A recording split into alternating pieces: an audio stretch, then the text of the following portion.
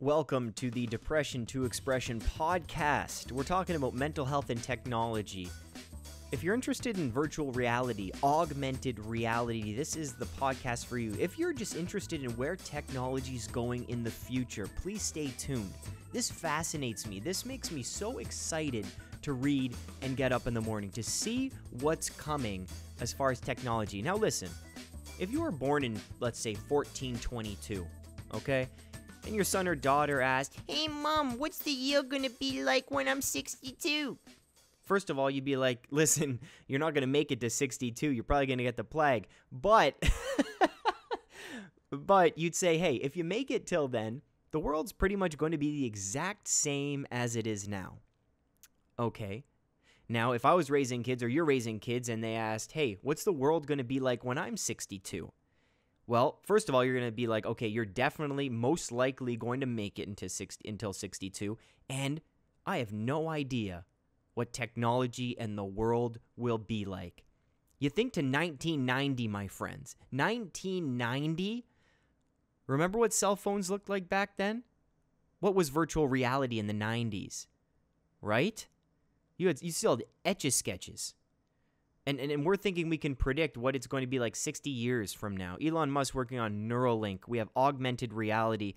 Already our phones are extensions of ourselves and our thoughts, right? All technology is going to do in the future is get more in tune with our biology and our mental states. This is what this podcast episode is all about. I'm sitting down with my friend Matteo, who is the founder of Grove, a peer support platform in virtual reality. He has a story of why he created this in the first place, why virtual reality is so key for peer support rather than simply texting or being on the phone. My friends, if you haven't tried virtual reality, if there's in Toronto, there's a bunch of workshops you can go to in these different events where you can try virtual reality. I have my own headset, and it is something unbelievably scary. You know, we go on in this podcast about the future is going to be like the Matrix, man. There's going to be people who are plugged in and people who are unplugged. You're going to have to make the decision of where you want to be and what you want to do as far as this tech goes. It's going to be a very interesting future. We live in the coolest time. It is just unbelievable to be alive today. And I thank those in the past who have made my life possible and this world possible with the infrastructure we have, the technology we have, the environment we have. Geez, there's a million things to, complain about, but there's a million and one to be grateful for, my friends.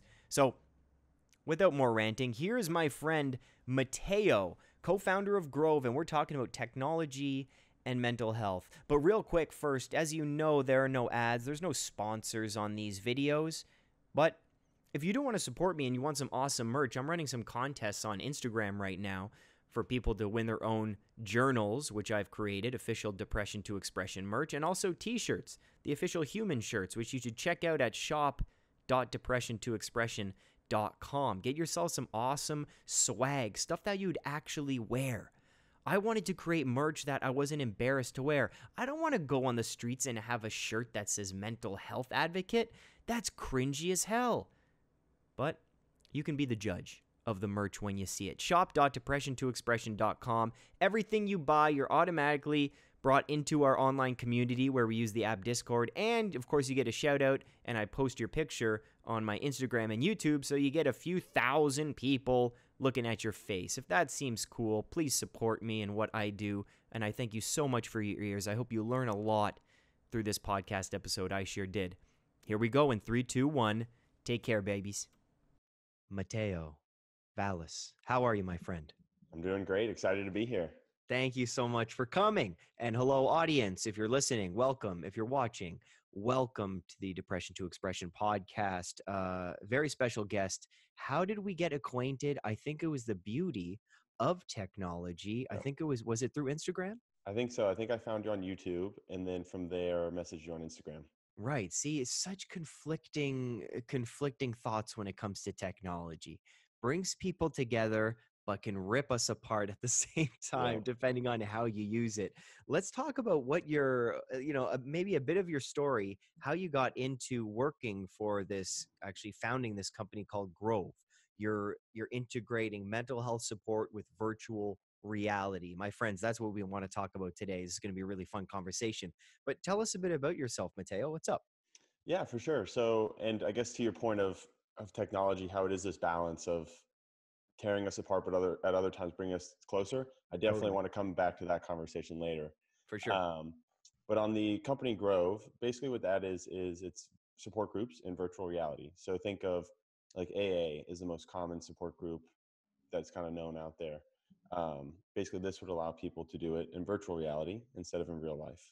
And the reason we came up with that was because I guess 3 years ago now, just over 3 years ago, my brother and we had a good friend pass away. We knew him from college, and he was a twin actually. And we also were good friends with his twin. And so when our friend passed away, obviously it was very hard for the twin, and everybody was there for him, his friends, his family, everybody was there to support him. But nobody could really understand what that was like to go through that. None of us had really lost a sibling or anything like that, let alone a twin. So he was kind of on his own for a while.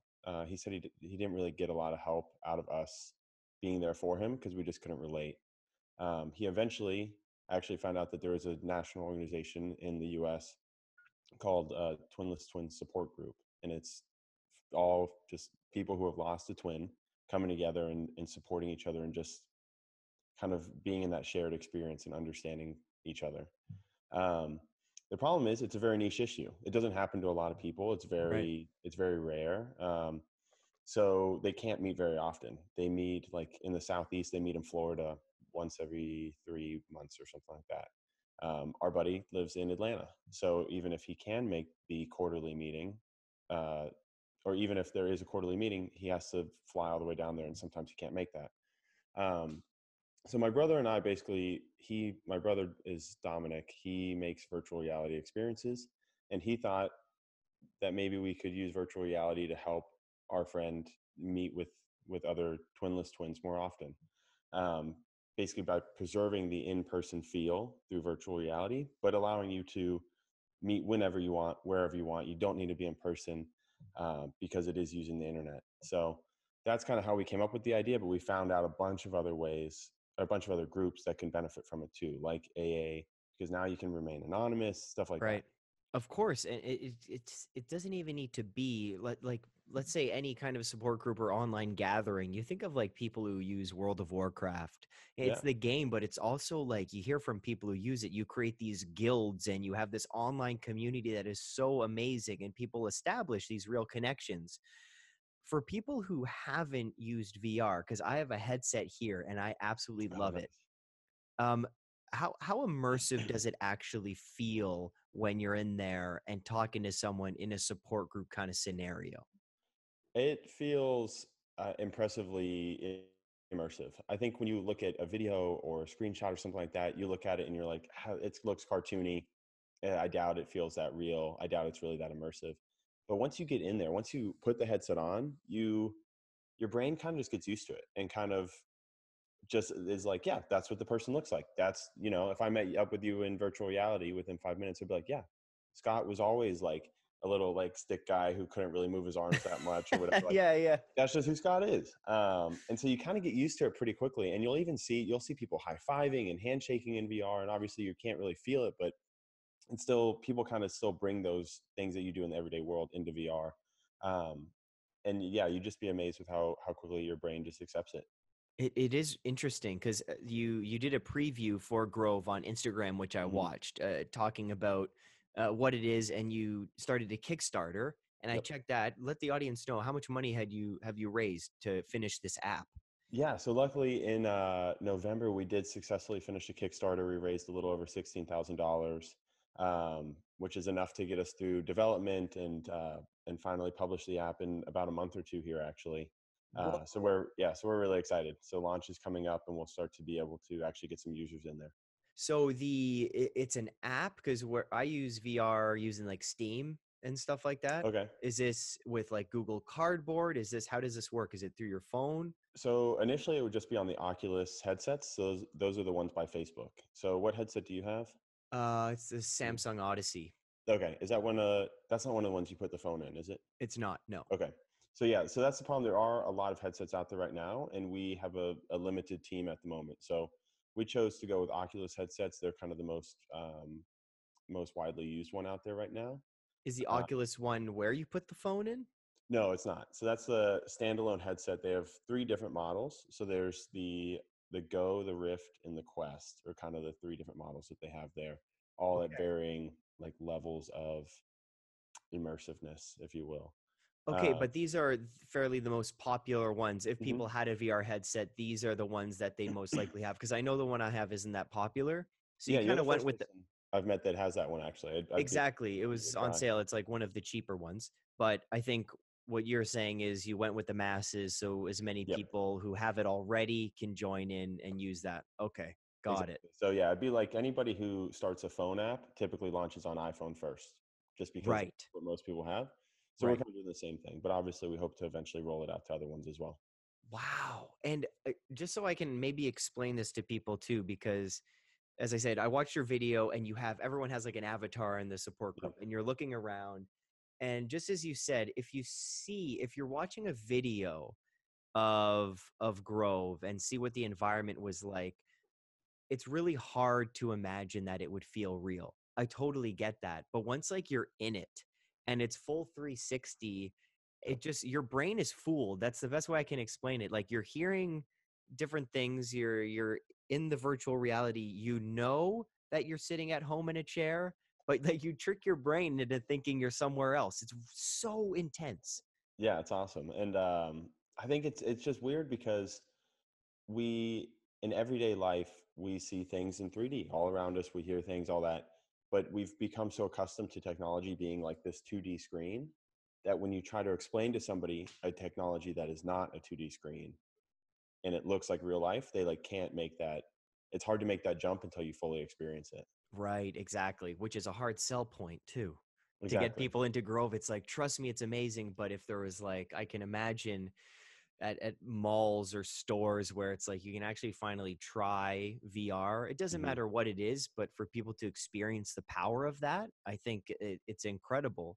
Um, why not support the idea of just like simple phone calls, or there's plenty of forums for this kind of stuff via text and maybe, cam to cam kind of things that we're doing here. Hmm. Why did you choose the VR?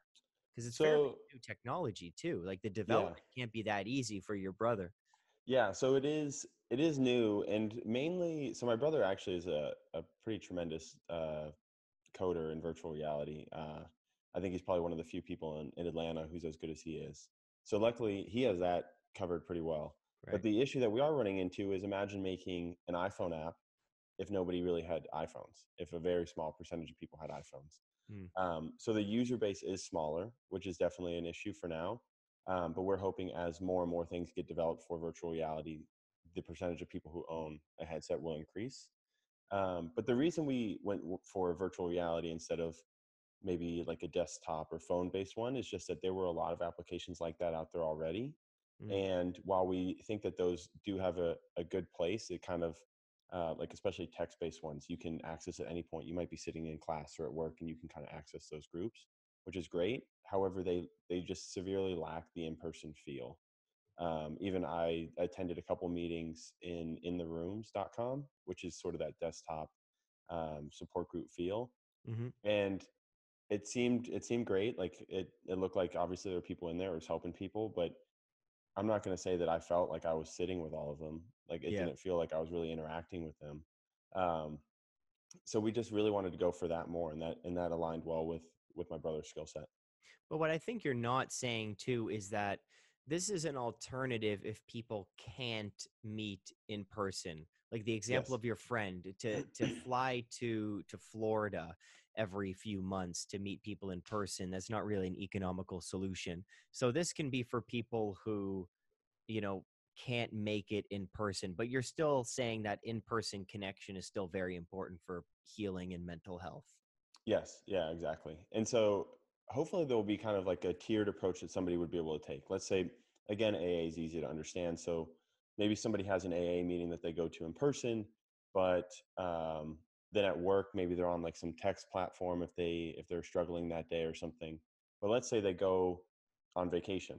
You know, they want to go on vacation with their family, so they can't attend their in-person support group, but the text only does so much for them.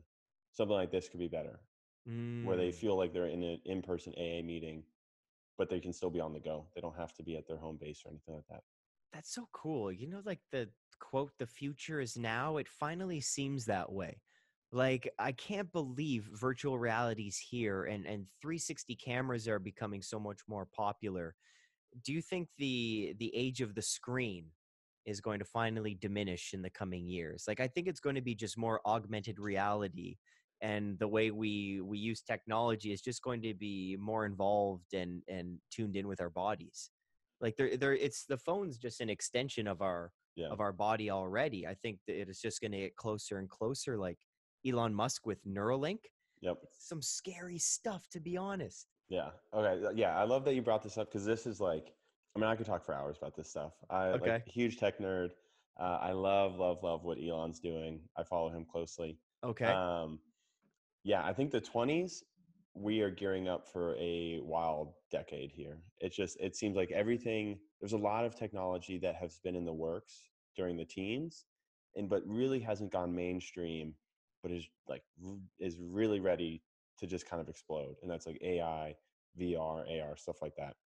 So I think the 20s is just going to be a rapid explosion of stuff like that, which will be really exciting to watch. Neuralink is interesting. I don't see that being huge in the 20s, maybe in like the 30s, 40s, and on. But I'm also Okay. very excited for when technology kind of jumps that gap into instead of an extension of us being sort of possibly in us and what that looks like for society. Oh, 100% it's going to be a part of us. Like, it Yeah. already is in a sense, it's just kind of externalized. But you think of the relationship that we have with our devices and our phones and the technology we have. I've always thought if the power went out, I would be so screwed.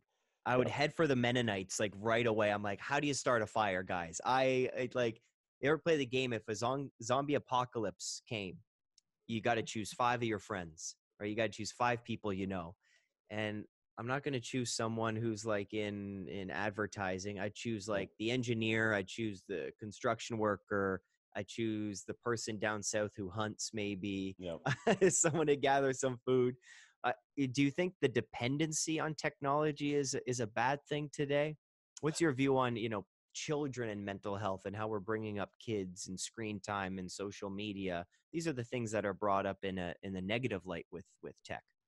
Yeah, it's tough. There's obviously a huge dependency on technology, but I want to say, and you kind of have to expand your view of what you consider technology, I guess. Hmm. I think we've just always become more and more like that, and that's just kind of the evolution of society, at least in the realm of the world we live on. And I say expand your view of technology because you could say like the axe was a technological innovation, Hmm. and then people relied on that to make log cabins and stuff like that.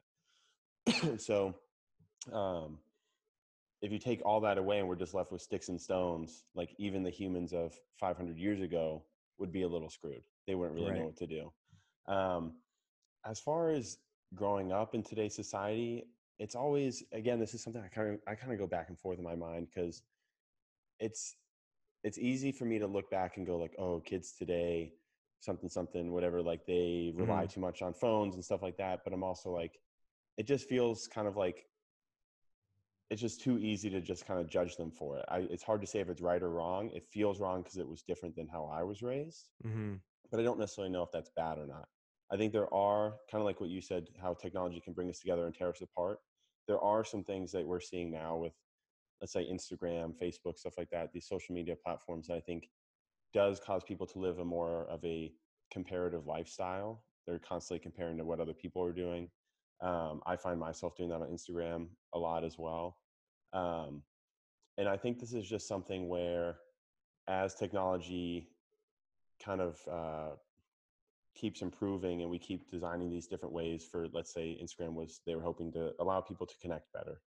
And I think it does. Like, we became connected through Yeah. Instagram. I think that was great. Yeah. However, then we start to find these like bad side effects of it. And that's just kind of like the trial and error of human innovation, I feel like, where um, let's say when we were trying to like learn how to build houses cheaper and more effectively, somebody put asbestos in the construction materials.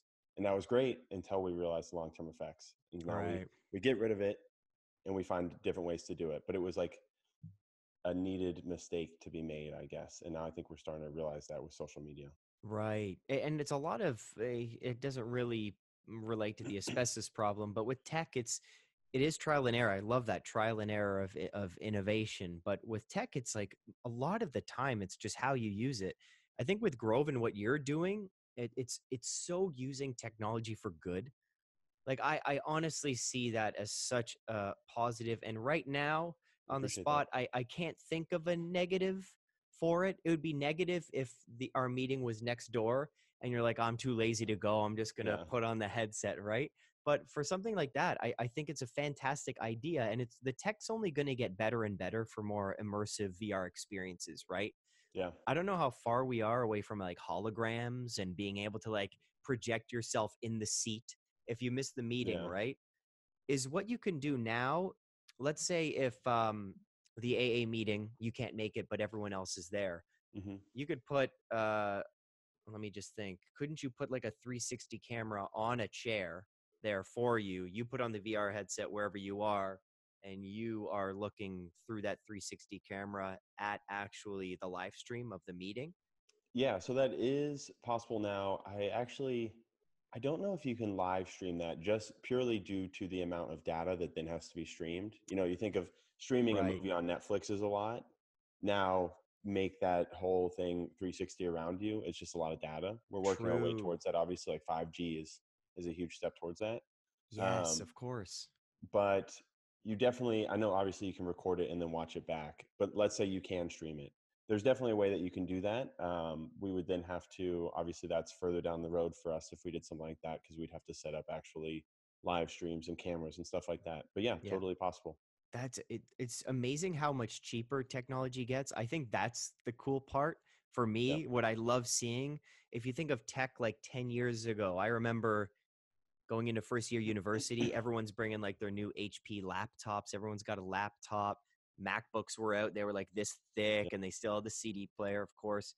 And I come in with my like gaming PC. It's like this big. I come in with my big monitors and it's just like, and it cost me a fortune. I Yep. had like a 200 gig hard drive. It cost me like $300, right? It's amazing how things get smaller and cheaper at the same time. Do you think with VR, it becoming more accessible, it'll just become way cheaper in the future so people can join Grove a little more easier? Yeah, I think there's kind of a two-pronged, um, I think, way that this will play out in the future. Is one, I think it'll definitely get cheaper and more powerful, so you'll be able to get a better experience for less than today, for Mm, less than the cost of today. But I think also, and some people might disagree, but I just feel like there's so much potential in this technology that right now it's being underutilized. It's really only being used for games. If you yeah, go on to a VR platform, you'll just find a bunch of games, and I mean they're great, they're fun, but there's a lot more we can do with it. And I think it's equivalent to when the cell phone came out and it was used for calling and texting. right. And now we're starting to find out having a computer in your pocket is a lot more powerful than just calling and texting. Um, and so Grove is kind of a step in that direction where it's a non-gaming use of VR, and I think you'll start to see that more and more. Maybe people even are attending work in VR or something like that. And as it becomes even like just more important and more ingrained in society, even if it isn't cheap necessarily, I think people would still get it, because if you think of phones today, they're pretty expensive. Yeah, But the cost of not having one, or the cost of like not having a car in a city that doesn't have a lot of public transportation, stuff like that, they're just like necessary purchases almost. right. It's worth the cost. Well, especially if you weigh out the cost and actually do some math of, okay, I have to fly to Florida from Atlanta Yep. 3 times a year. Like the headset Uh, what is that? $400? Five, So six? the on Oculus, the cheapest one is the Go. It's like 150, 199, What? That's it? uh What? that's the lowest end one. I Okay. recommend the Quest is we just got one of those. It just came out this year, also on Oculus. That one is 400 or $500. That one's Okay. pretty good though. Still, is it street? Does it do 4K? That one? Um, I don't know about the screen resolution. I don't believe it does. Okay. Okay. Because like the newer and better headsets, you can get headsets even like 8K resolution now, where it's like a pixel within a pixel within a pixel. Yeah, It's it's tiny. absolutely ridiculous, the clarity. But again, excuse me, even for something so simple, it's just anyone who hasn't tried VR, come over to my place. I got a headset. You have to try it. I did it's called Star Trek Bridge Crew. It's a Okay, I haven't game tried where that. you're on the Enterprise and you're like you can be the captain, the engineer, and you're on the Cool. bridge and you're in space and you're looking around and you're playing with other people around the world. You're saying hi and you really get into it. The captain's like, Scott, full thrusters ahead. I'm like, yes, Captain. It was like the most unbelievable experience. You get so soaked into it and you actually feel connected to the people. The technology, I can only see VR getting just massive in the future.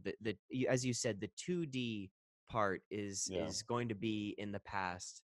I feel like. Do you think we're going to laugh at these one day? Maybe once the cell phone is in like implanted in us, then yeah, Yeah, then we'll laugh like, exactly. oh, we used to have to hold it. It was like this Yeah, whole thing. exactly. We had this rectangle in our Yeah. pocket, and then the charge lasted. You had to charge it every day. It was heavy. I totally agree with you. I So say that when's? Oh, go ahead. I was gonna say I said the same about VR headsets today too. It looks like like when you look back at cell phones, how they used to be like these big things that people kept in like a briefcase or a purse or something. Yeah. VR looks like almost exactly like that in that it's just like this giant thing that you strap to your face. And 100% eventually it's going to be like a slim little thing or glasses or whatever. And we're going to like tell our kids about like how it was like, we thought it was the coolest thing ever. And we had to strap like an entire like 2 pound block to our face. So But you know what's so cool about that is and scary. Okay, if you look back in geez, 1800s, 1700s, even like the 90s. Okay, they I don't know actually if they laughed at a person with the cell phone, with the big cell phone. I don't think before they're like, "Oh man, they're going to be this big and we're going to have computers in our uh, pockets." But now we're already laughing at the technology because we literally can't predict the future. We just know it's going to get better and better and better. We're yeah. like laughing at the technology of the present moment even though we don't know but know to some degree that it's going to get better. It's so interesting. It maybe that's a cause of anxiety for us where we're like, we literally don't know where the future's really going with tech. Yeah, I think that's kind of an interesting point you bring up that I never really thought about. But I think that's very accurate that we do live in a time now where it's almost like when you hear people talk about investing in the stock market, they're like, listen, don't try to time the market. For over 100 years, it's done nothing but go up on average. So Hmm. we know it's going to go up. It feels like now sort of electronics have been around long enough that we almost have the same mindset with them. We're like, listen, I don't know where it's going to go, but it's only going to get better. It's going to get Mm, smaller, and it's going to get faster, and we're going to figure out a way to do things just more efficiently than we do today. right. Um, but I think that does cause some anxiety. That it does just make the world seem like this. I don't like. I know it's not going to be the same tomorrow. How do I prepare for that? I don't really know. Exactly. It's like you think of just the funky hockey stick graphs of exponential growth, right, with tech. But if you're living in 1425 and your kids ask, "Well, what's the world going to be like when I'm 65?" You're like, "Pretty much the same as right now." Yeah. Right? There's no cars coming in, there's no combustion engine Yep. right now, and it's just that predictability. If our kids ask, "Well, what's the world going to be like when you're 90?" I'm like, I Yeah. don't, am I going to have nanobots in me? Am I going to feel amazing when I'm 90? Am I going to have some bionic legs? Neuralink, how is that going to work out? It's Yep. just, it's so cool to talk about, which is why I love having you on. But are there things that scare you about AI, VR, AR technology in the future? Yeah, I think, I mean, the main one that I'm concerned about is just AI. I think it has, again, world changing promise, if done correctly, but it's just, it's so up in the air on what that even, what that does to society. How does it work integrating AI into society? Do we think of them as like humans and they have all the same rights? So, or are they still kind of like our tools to do work? Yeah. Would they overthrow us? Like, and I'm not really a computer science coder, so I don't really get any say in the matter. I just have to hope the people doing it are Right. thinking about it and doing it right. And it's just hard to predict. You could say, you code in there that like no matter what, an AI will never hurt a human, or like, or something like that. But you also code in that they want the human's best interest at heart. Let's say that Mm-hmm. they have that, and the AI does some whatever it's just is thinking, and it's like, well, humans, basically their happiness is an equation of like pleasure minus pain. I can never take away all the pain unless they're dead. Right. Then Right. so maybe that's the solution. and No, and yeah, yeah. No, it's a crazy example, but I no, mean, it's you have the no idea. example of tech is already running our lives, and these millions of calculations per second, whether you're driving a car, whether you're like the computerization of cars that we have Yeah, now with ABS and GPS and um, automatic sensing and automatic parallel parking. But the classic scenario is like, say AI is, on a self-driving car or train, and you have to turn left and hit the old yeah, lady, or you turn right and hit the child. It's like it's would it be a more logical equation when you have a human up to this? There's human error, but is error what actually makes us human? It's a such a fine line, I feel, that, and then we have to argue who actually gets to make these decisions for yeah, us. Like, is coding these things, is it up to the government, is it up to the individual, is it up to the tech company? We've run into those problems with Facebook around content. Is yeah, Facebook supposed to rule what is considered hate speech and appropriate content, same as YouTube and Google? It's so complicated. yeah. And yeah, I just don't think. And it's funny watching the government try to, at least the government in the U.S., try to like figure out what to do, because it's tough being younger and somebody who I feels like at least they have a good grasp on technology better than the average person. Watching these like 60-year-old people in government who just like can't even fathom what a lot of this stuff means, Yeah. and they're trying to figure out how to regulate it, and it's just like, I mean, it's got to be so difficult just trying to figure out what to do, because I mean, a lot of them, when they were born, they didn't even have phones. Like, Yeah. and Do you now they're trying to remember figure out that? what to do about AI. Well, yes, what a So jump. yeah, Like that court session with Zuckerberg, yep, and he was just like speaking to all these senators in the US, and they're like, well, how does Facebook even make money if you don't have to pay a subscription? yeah, We sell ads, sir. yeah, yeah. And that's the conversation that I kind of look back on, is just watching that whole hearing, and you could just tell like Zuckerberg is sitting there just like trying not to get frustrated. He's just like they just obviously just don't get it. I don't blame him, but Yeah, yeah, it's just a tough spot to be in. exactly. That kind of brings me to a question for you though about Grove then.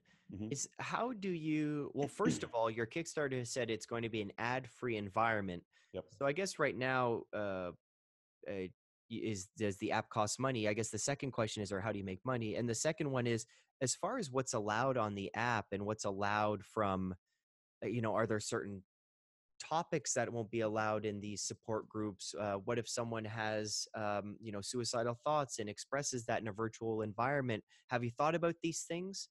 Yeah, so there's definitely a lot of challenges in that space that we're trying to figure out as well. Hmm. Um, so as far as costs, it's free. There's no ads. The app doesn't cost anything. We don't make any money at this point. We'll try to figure that out in the future. Wow. And that kind of goes into, I guess, one. So I'm actually getting a new job soon. I'll still be working on Grove, but basically that's to get money so that we can kind of fund living while we make this thing. Um, but also there's kind of been this idea that I've been toying with lately of, do you know the term like a hive mind, like bees, how they like they don't really think about what's good for them, they think about what's good for everybody else. Right. I kind of like lately I've been thinking I want to make like a I don't even know, a brand, a company, something called Hive Mind. And basically it's just kind of like doing things that we think is good for the world, and we'll figure out how to fund it elsewise. But if we think the world needs it, we'll try to do it. Um, and Very cool. so this would probably fall into that. I have some other ideas that I'd like to throw into that category too, but mental health is one of them. Right. Um, so we'll figure out how to make money down the road. But Okay. And then um, as far as the content in which you yeah, share in the app, that's again a pretty sticky. How do you kind of get around that? How are you dealing with that right now before launch? it is. So yeah, so initially, a benefit of the fact that there aren't a lot of virtual reality headsets out there Mm-hmm. is that there's no chance of like a million people from day one signing up to use our app. Right. Which I think typically in technology, people are like, they want to just explode and just see exponential growth. Yeah. We understand that this is kind of a more difficult topic, and Mm-hmm. we want to go slow. So if by day one we have one group and we're able to monitor it, we're able to join in, talk to the people who are using it, and we're just kind of hoping to really take it slow at first and kind of work out those things as they come along.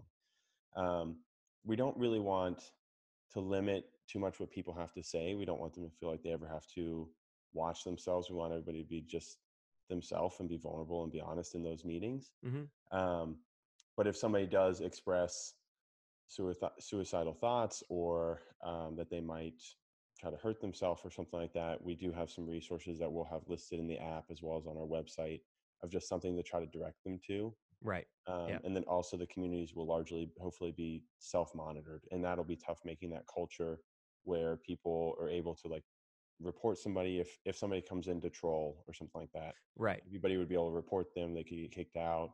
You can mute somebody else, stuff like that. Well, I think that again, you said so. Not a million people will sign up day one. You never know. And sorry, I don't know why I'm blue right now. There's some weird lighting going on. You said, yeah, not a million people will sign up right away, but I think it's great, as you said, trial and error of innovation. You see how Hmm. people react to the app. You see what people like, what they don't like, what tweaks need to be made. I'm really excited to try it out. How I'm still not clear on how I use it. So I didn't even know Facebook Oh yeah. had its own VR. Yep. What the heck have I been doing? So Yeah. if I plug my headset into my comp into the USB and HDMI, and then I can literally go on Facebook and use the through the web browser. Is that what No, you so use? it's not. So yeah, it's the company is owned by Facebook, but it's kind of like its own entity in a way. So basically, it's just Oculus headsets, and Facebook is throwing a lot of money to them basically, because if you really look at it, people have asked us like, oh, would you be open to selling the company one day if a big tech company wanted to buy you? And we were like, really, the only people we see that would ever want to buy us is probably like Facebook, Mm, because we feel like our mission is strongly aligned to Zuckerberg's. And when he started Facebook, it was to connect the world.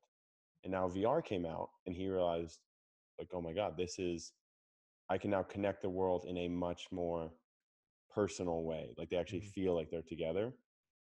And ours is kind of in the same vein. So that's why Facebook now owns them, because I think Facebook eventually you'll see the revenue start to go down as people move away from that platform, which they kind of already are. Yeah, And they might move more towards a more connective in-person feel like um, VR and Oculus. I can totally see that. The 2D screen will be in the past. It's just Yeah. like his mission was, yes, connecting people, and we always know we all know the relationship between connecting people and then the dopamine rush that we get of Yep. feeling connected and understood. And that happens on Facebook when you get a like, when you receive a comment, when you connect with someone. But VR, it's, as we said, it's just that much closer. We're Yeah. getting closer to that connection. And I think if you're living far away from someone, the closer you can get to them with technology, the better, Yep. right? It's amazing when you're together, but when you're apart, the closer you can feel. VR is filling that gap, and I think Grove is. Um, anything else you want to talk about as far as the company, next steps, what's going on with you, how's life, what's living like in Atlanta? Yeah. The company, not too much. I guess I'll briefly say, because I know you were kind of wondering how you use it. Yeah. So because you don't have an Oculus headset, unfortunately, you wouldn't be able to access it at this point. Okay. But if you did have an Oculus, all you would do is when you turn the headset on, you go to the store, and next to all the other games would be Grove, and just be right there in the store, and you could click on it, download it. You get taken into like your home, which is a basically like a floating house in the sky. It's very relaxing. You're just like blue sky, clouds around, Nice. and you can look for groups and choose one to join. And then that's it. Then you're in. I saw on the video like there's a campfire setting that Hmm. you can be in, which is Yeah. so cool. So that's And another benefit, is that you don't have to meet in, like I went to an AA meeting, and basically it was just kind of a random sort of like house location that they just had rented out with like plastic lawn chairs and stuff like that. It was because they had to pay for a physical place. It was very cheap mhm. and not necessarily the best environment possible. In VR, sky's the limit. If you want to sit around a campfire, that way you can kind of watch the flames while you talk, stuff like that. Maybe you want to meet under the northern lights, whatever, you can do that. Right. If you want to actually meet in the house in the sky, you Yep. can create that too. I guess how many scenarios do you have right now or environments? So we just have one right now because we're trying to get the minimum platform done so we can put it out. In the Got it. future, we want to maybe make some sort of like log cabin in a snowy mountain setting, something like that. I've been in some experiences where they did have like a snowy landscape with the northern lights above you, and that was just like, and it was snowing, and that was awesome. Me and my brothers kind of sat in there and were like, "This is really relaxing. This definitely needs to be in our app also." Oh, that's so cool. And talk about then, since obviously it's not in everyone's budget and time and schedule to actually go start a support group up north, get a Yep. cabin, right? Exactly. So it feels real, but also you're in that state of relaxation and openness. I think you're more likely to feel comfortable and share when people are in that relaxed state. So that's obviously a bonus of having all these different environments that you're suggesting. Yep. Um, Man, even I tried VR for the first time last year. And the first time I put on the headset, I'm like, this is the future.